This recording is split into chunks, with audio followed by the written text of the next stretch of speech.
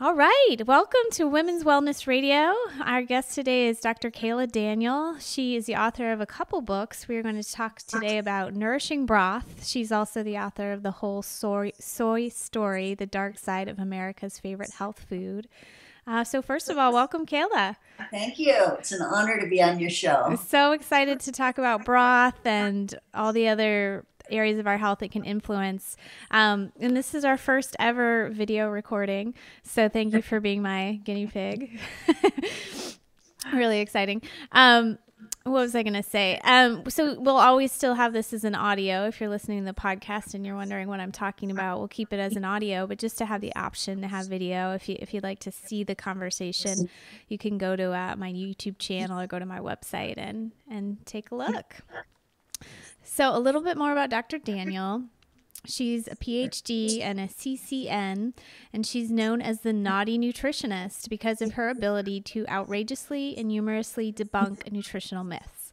She is the vice president of the Weston A. Price Foundation and on the board of directors of the Farm to Consumer Legal Defense Fund. Dr. Kaayla has been a guest on the Dr. Oz Show, PBS Healing Quest, NPR's People's Pharmacy, and many other shows, and has shared the stage with Dr. Mark Hyman, J.J. Virgin, Gary Taubes, Joseph Mercola, Sally Fallon Morell, who's the co-author of this book, Joel Salatin, and other prominent health experts. So, yeah, first of all, I did not know you were the vice president of the Weston A. Price Foundation. That's awesome. So cool. If anybody's never checked that out, it's a great organization. And also the Farm to Consumer Legal Defense Fund is something I support every year. And I didn't know you were part of that. It's so great. Thank you. We got to support our farmers. Yeah, protecting the food access. It's so important. I always get their newsletter and I'm amazed at just some of the crazy stuff they're having to fight. So pretty cool. So you've got a book, a beautiful book that I looked on Amazon. I think you have 100% 5-star reviews. Well, we just got our first negative one. So. Oh, you did? So well. We've got a lot of positive reviews. We'll say that. And it looks like it's available on a Kindle book and a paper book called Nourishing Broth. And it was just released this last September. Is that right? That's right, and it's been doing very, very well. And I think the reason for that is it speaks to people's need to be nourished and have food that's warm and comforting and tastes good. And there's so many health benefits too. That's great. So yeah, tell us a little bit more about its healing benefits. Is that a myth or, what's the science behind that? I think it's something people have instinctively understood going all the way back to the Stone Age, that soup is very, very nourishing. It's also part of the whole nose to tail eating, the idea that Mother Nature in her wisdom meant us to use all parts of the animals. In other words, we should not be just having the muscle meats, the steaks and the chops, for example. So that would include soup made from the carcass, made from the skin, and also let's not forget the organ meats. So we need all of those to be very, very healthy. And one thing I'd like to point out is that the paleo movement has been beneficial to many, many men and women. But there's one mistake a lot of people make, and that is to focus on going back to meat, and people focus on skinless, boneless chicken breasts and the steaks and the chops and those parts of the animal when we really need to be eating nose to tail. And so the soup is a huge part of that. Okay, yeah, it's a great point. I think you can tell us more about it, but there's a certain amino acid profile in the flesh meat and another amino acid profile in the cartilage. So when we're talking about making broth and using the whole animal, what parts do we use to make broth? Well, let's say we're making chicken broth, which is the one most people start with. And of course, there's a long, long history of chicken soup. It's considered Jewish penicillin. It's supposed to heal everything that ails us. And it speaks to emotional issues too. I mean, think of Mark Victor Hansen and Jack Canfield's book series, the phenomenally successful Chicken Soup for the Soul. If people didn't totally understand the nourishment of chicken soup, that title wouldn't resonate.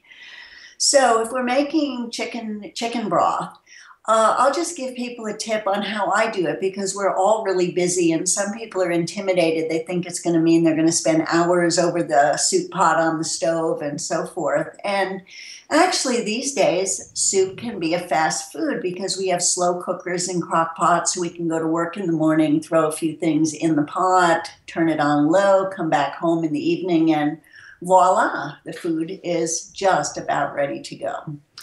Okay. So with the chicken soup, what I like to do in my household, because it's so easy, is say on a Sunday, I'll roast a chicken and we'll enjoy that. And I've got a small family, so there'll still be some meat left over for chicken curry or chicken salad or whatever else we'd like to make for a second meal. And at that point, I've got the chicken carcass. So it goes right into that crock pot with a little cider vinegar, plenty of good quality water, some celery, some onions, maybe some carrots, and the crock pot goes on. And hours later, the whole house smells wonderful, and I've got the soup. So I'm going to then cool it off a little bit and then put it in the refrigerator. And most people will choose to skim off the fat on the top. And it's not that fat is evil. I'm certainly a big proponent of healthy fats. But when it comes to chicken soup, that fat is a little overcooked and it's full of the scum as well. And if you want a clear soup and a tasty soup, you might want to get rid of that. Okay. You just summed that up. It's just so easy. That's great. So my one question is, some people who maybe never roasted a whole chicken because they just buy a chicken breast, right? They do. And, there's an easy way for them too. Say they go to Whole Foods and they buy one of those rotisserie chickens. They enjoy that. And then they toss that into the crock pot and they can get some wonderful broth that way too. And one of the good things about doing a soup that way is you've got all the flavors from whatever herbs you're using.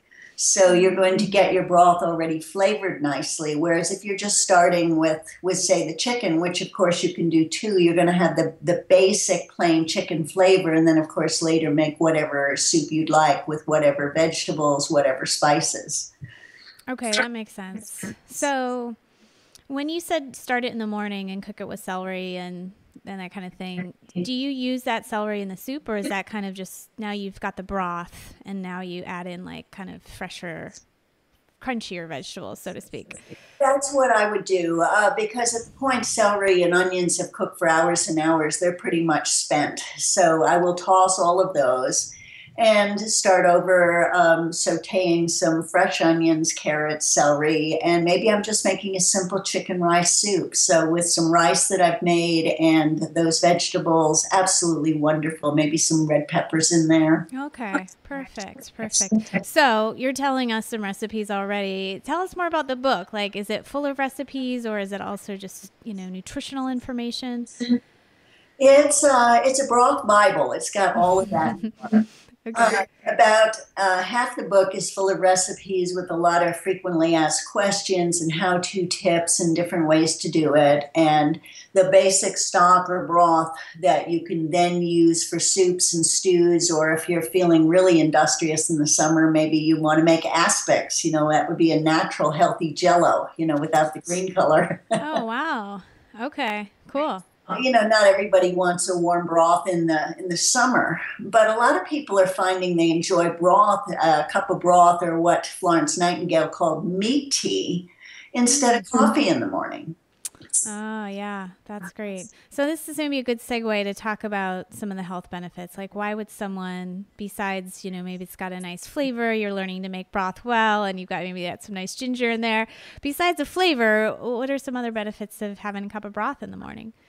Well, the benefit that people know best is why chicken soup is called Jewish penicillin.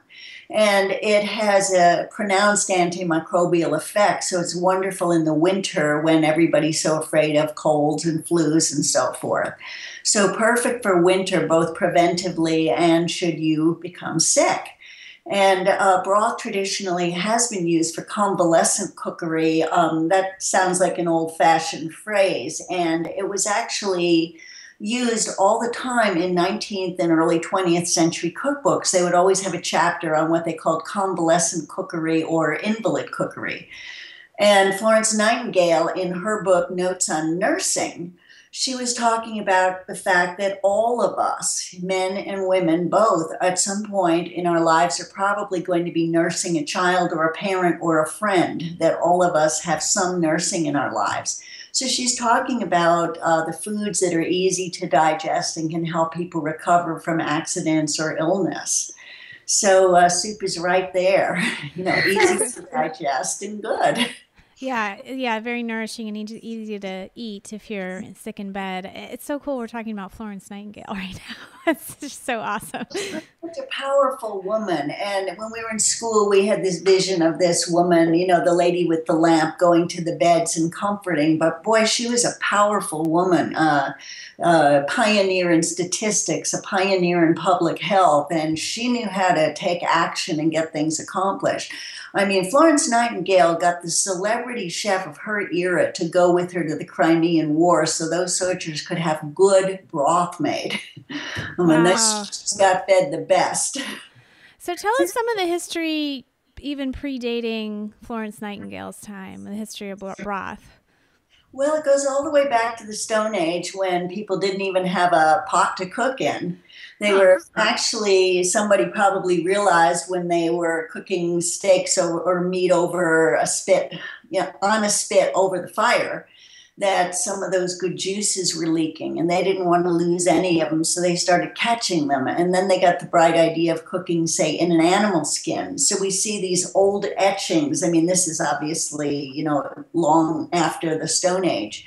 But people were innovative. If they didn't have a pot, they found a way to take animal skins and string them up and make a pot out of those. That's amazing.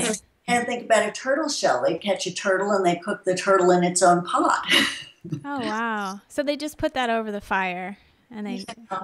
And we can't pretend, it's as nourishing or the kind of gourmet food we now would like. But wherever we go in the world, there are soups and stews as part of the menu, and different spices, different vegetables, different flavors in fashion. In some cultures, maybe more cooking with hot peppers, more cooking with garlic. Not. Everyone's got their preferences. But wherever you go, people were honoring Mother Nature's wisdom and also being frugal, using all parts of the animal. And we need those bones. We need the marrow in the bones and the skin. Yeah. Chicken skin is so nourishing. Yeah. Tell us some of the scientific properties that some of these parts have. Well, there's a lot. Now, as you'd expect, there's very, very few studies of broth itself because nobody does research unless there's a way to market it, to turn it into pills or powders or potions or something you can patent. Mm-hmm. So there's no financial incentive to study soup.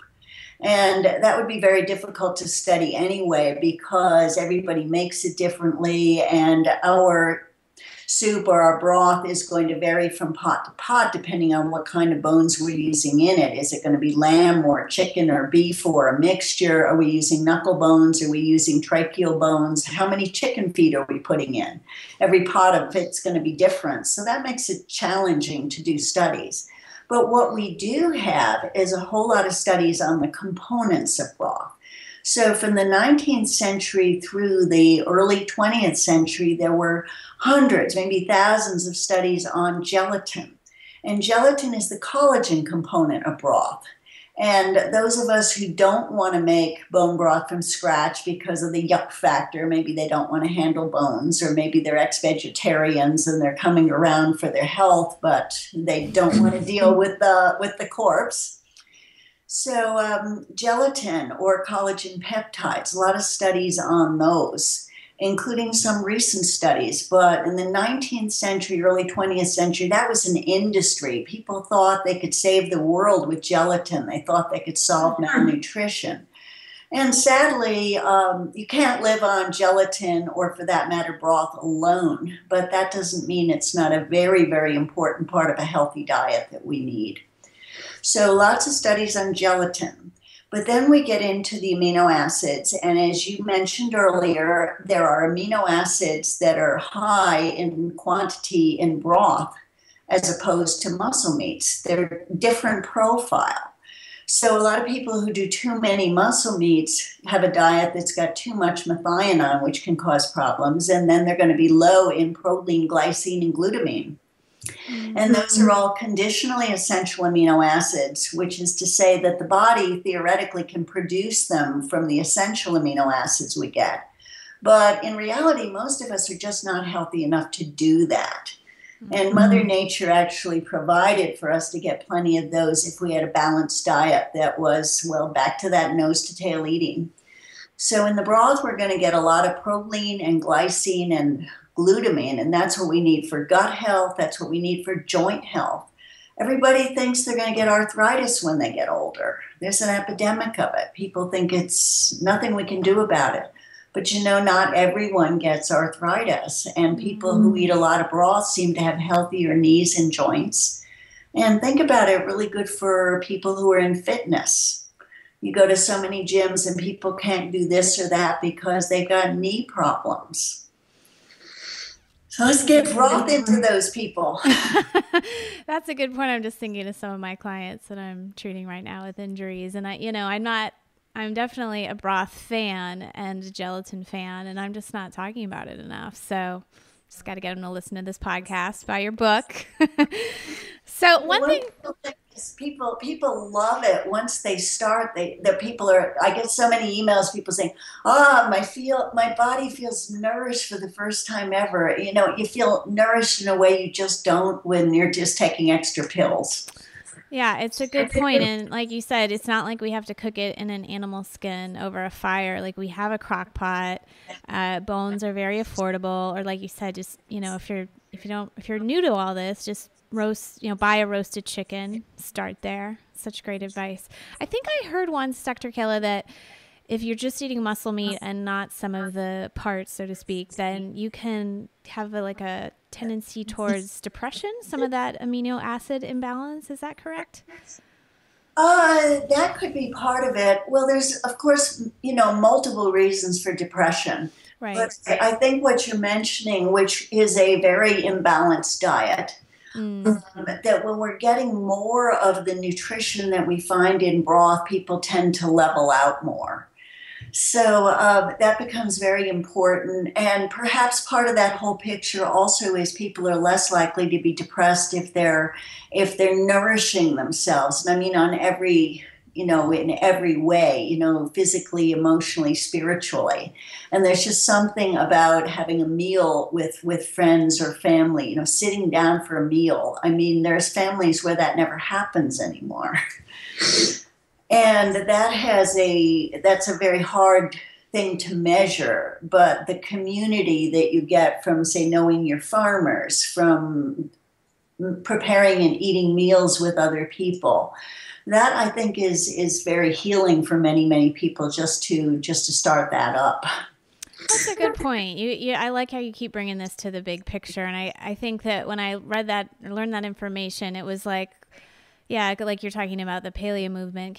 People can maybe get part of it and maybe not be getting the other part. Like they, I'll eat more meat. I'll have more like boneless, skinless chicken breast and steamed vegetables. But you've got to get in. You can't have that fear of fat. You've got to get in the fat and eat the whole animal. And like you said, that's just a more balanced approach to eating and living, and it's good for the brain.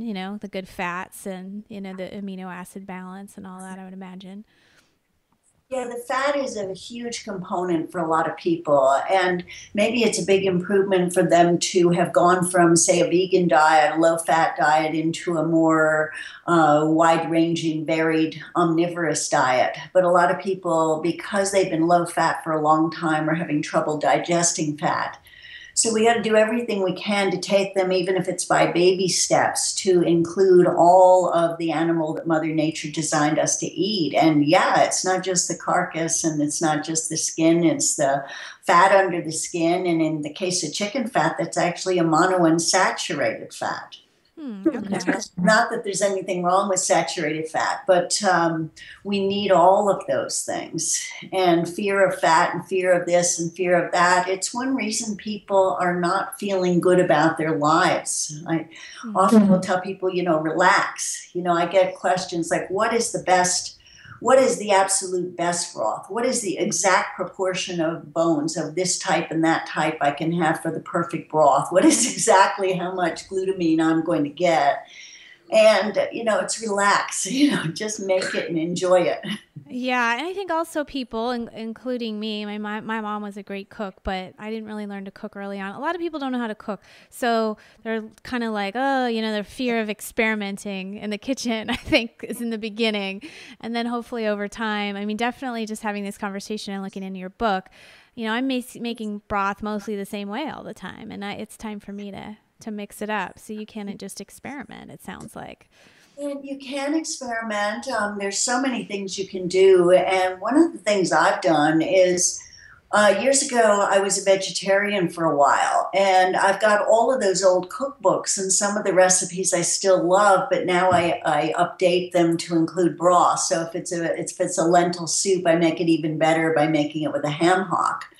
And quite frankly, people worry too much about being good cooks. You put something like a ham hock in there, and you'll have a reputation in your whole community. You cannot go wrong if you make a bean soup that way. Black bean soup, white bean soup, lentil soup, split pea soup. Use a ham hock, and it will be delicious absolutely every time. Yeah, I got to do that. But I do use broth, but I don't use a ham hock, so that I'm going to have to try that. And yeah, broth is so diverse. Again, we're having this conversation about drinking broth, and frankly, I rarely drink it. I got to get more into that. But I put it in everything. I cook rice with it, or, any soup I make is with broth. If I'm making a stir fry and I need some moisture, I put in broth. So yeah, I want to let people know it's pretty diverse what you can do with it if you're maybe not used to just drinking it yet. I think that's a really good point. And one of the ways I work with my clients to get more broth into them is maybe they don't want to drink 3 cups a day and they don't want soup with every single meal. But as you pointed out, instead of using water when you're making rice, you can use broth and your rice will taste better. And you can do the same thing with, say, quinoa. And there's a whole lot of people right now who are afraid of any grains and even the non-gluten containing grains. And they become a whole lot more digestible and nourishing if we have the broth in there. Yeah, that's a good point.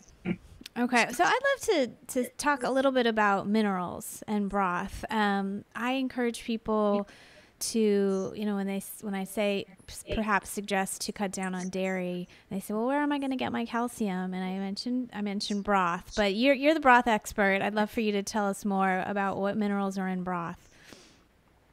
Well, whatever minerals are found in bones. But what is surprising is that we did some studies and found that the levels are actually really low, even of calcium. So that was immediately a concern because people who aren't doing dairy were thinking that broth could be a good substitute. And because it's bone broth, we're going to get a whole lot of calcium. But in fact, even when it's been cooked a long, long time, the calcium levels are low. Now, we may benefit perfectly well from the low levels because they're probably extremely bioavailable. But when I really started looking into it, I recognized that the reason we have so many reports of people building good quality bones and recovering from osteopenia or even osteoporosis with using a lot of bone broth is because the framework of bones is collagen. So the calcium is slapped onto the framework of collagen. So the collagen is actually more important than the calcium in terms of our building healthy, strong, and flexible bones. Okay. It's like concrete. If you're, constructing, you need the rebar, or the concrete is not going to be very stable at all. That makes sense. Yeah, and I know there's a lot of debate on how much calcium do we need, and is it safe to supplement with? What is your opinion on any of that? Well, to further answer the question about broth, we're going to get plenty of collagen from a well-made broth, and the sign of that will be that the broth gels and it gets really jiggly. So if we've got a good jiggly broth, we can count on a lot of collagen in there. So then most people are going to make soups and stews. So they're going to add some vegetables. They're going to get some good calcium in the vegetables. If you're making something like a bean soup, fairly close to the time you want to serve it, you can add into it something like kale. We don't want to cook kale a long time where you're going to have the worst tasting broth ever. It's going to be nasty. Good to know. A strong soup, say like a bean soup that's made with that ham hock and some kale in it, you're going to get calcium from the kale. If you're making a cream soup with dairy, you can, of course, get your calcium that way. Or if you include some good quality calcium supplements, I think good quality is a really important thing. The calcium hydroxyapatite being recommended for many people, but all of us clinicians, we all have our own preferences. But people will say to me, and this is getting off on the soy tangent, I need to drink my soy milk or my rice milk because it's got added calcium. And what I'm pointing out to those people is that the calcium they add to those dairy alternative milks is the worst quality calcium, hard to absorb. And that is not an excuse to eat these dreadful products. If you need to supplement, take a good quality supplement and stop worrying about the fake milk products with their low quality calcium. That's a really good point that I think people don't realize. It's almost like a marketing ploy to say, oh, high in calcium, because they're going to put the cheapest stuff possible in there. Mm-hmm. That's it. Probably even like the good brands would do the same, I would imagine. Well, they all do, and they also all include vitamin D too, because see, they're pandering to the vegan market, so they want to have D2 in there, and that's not the vitamin D that we can use and benefit from. In fact, there's some reasons to not want to include supplemental vitamin D2. So let's just stay off those products. Okay, sounds good. So I'd love for you to talk about maybe some of the micro minerals and some of the effects that could potentially come for anxiety with having broth. A lot of the amino acids, the proline, the glycine, the glutamine, that can all help balance out the brain. And some people these days are afraid of glutamine. They associate it with MSG, which it is not. But we do have some people who, because they have leaky gut and some other problems, have to start out with a short cooked broth that is low in glutamine, or else things get worse for them. And some of what would get worse would be the anxiety. Because see, in the brain, if everything's working properly, it's either going to go down the excitatory pathway, which is something we need, sometimes, or down the calming pathway. And when people are not well, sometimes it's all excitatory and none of the GABA or the calming stuff kicks in. So we need to heal ourselves, and we ultimately need the glutamine for both purposes, but temporarily sometimes people have to start out slowly. Wow. I definitely wouldn't have thought of that. That's really interesting. Okay. Okay. So maybe just good to know, like, if you're dealing with something like that, to read your book and learn some of the nuances. Yeah, some people report that they do not do well with broth, and they probably desperately need it, but they have to start out very slowly. And with people who are on the GAPS diet, or the Guts and Psychology Syndrome diet, most people in the startup phase are going to use what would be a short cooked broth that is low in not only in glutamine but all the amino acids. And they do some gut healing slowly but surely, and in time hopefully they can enjoy the fully beneficial, rich, nourishing broth. That's very interesting. So let's talk more about the gut. I think the broth is maybe most famous for the gut. So what does it do for the gut? Well, the broth heals the gut. And, we all talk about whatever the symptom is, first heal the gut. And it goes back to Hippocrates, and all of us in alternative medicine, regardless of what people complain of, we first work on the gut, don't we? Okay. So there's the soothing effect that helps heal the gut lining. And also going back to that brain topic, the brain is in the gut. A lot of your brain is in the gut, isn't it? Okay. And your immune system is in the gut. So that's a lot of what it's about. And most of the studies on the proline, glycine, glutamine, and glutamine especially. And that's one of the reasons that people who are healing from, say, drug treatments or whatever may need to use supplemental glutamine in order to heal the gut. Now, of course, the food source of that is, guess what? We're back to broth again. Okay. Yeah, and I want to talk a little bit more about immunity in the gut because I think that people still don't totally get it. Like they get a cold and they're like, "Oh, it's going around," or whatever. And when you say the immune system's in the gut, I think it could be hard without some background to understand why. So we can say it was the gut associated lymphoid tissue is in the gut, so it's responding. You've got that barrier to.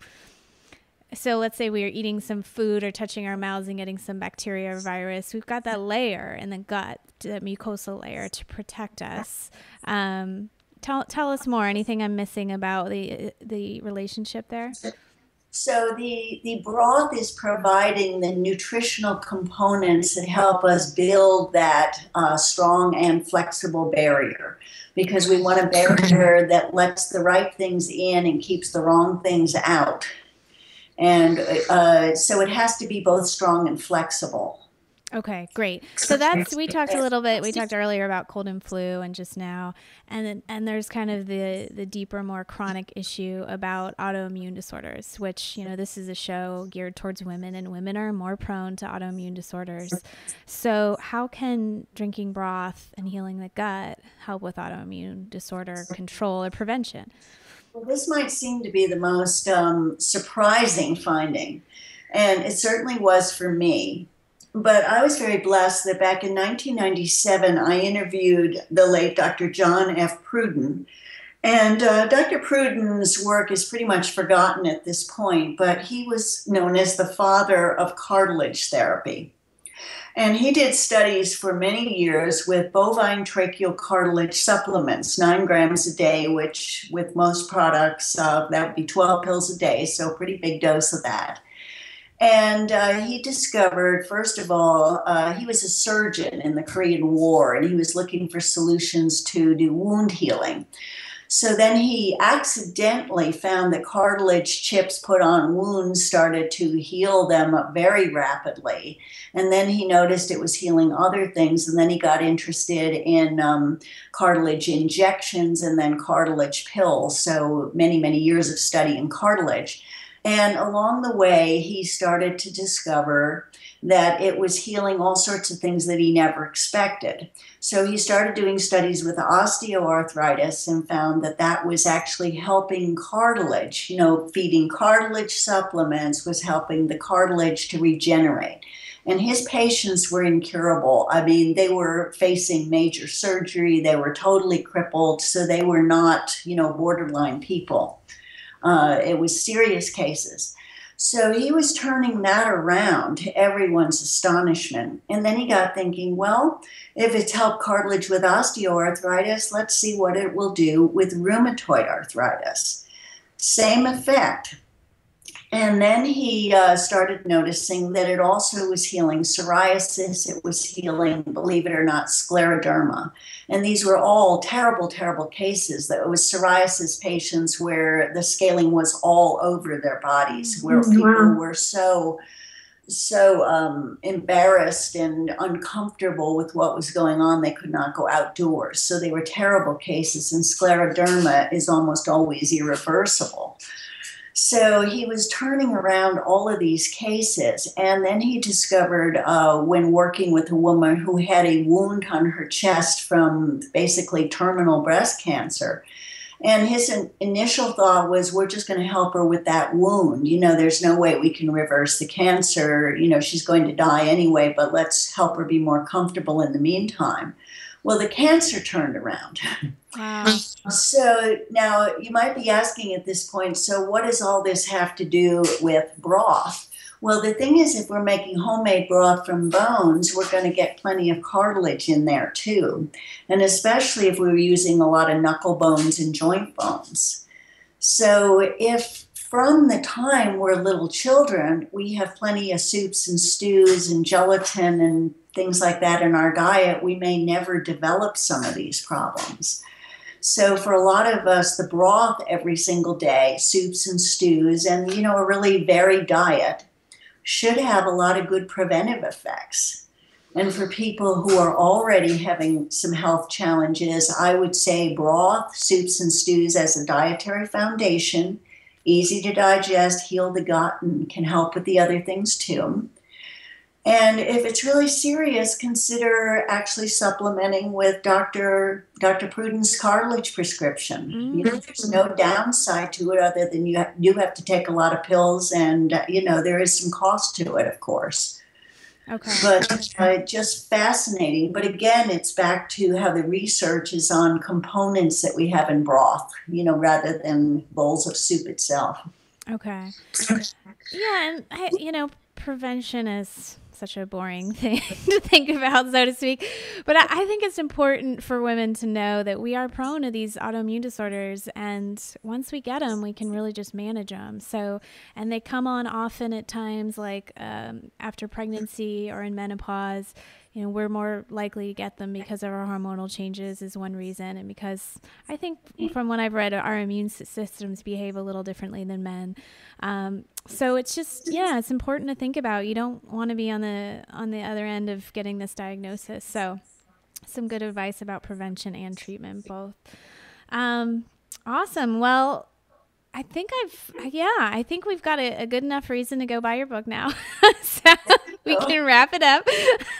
Tell us more about how to get the book and other things that you offer.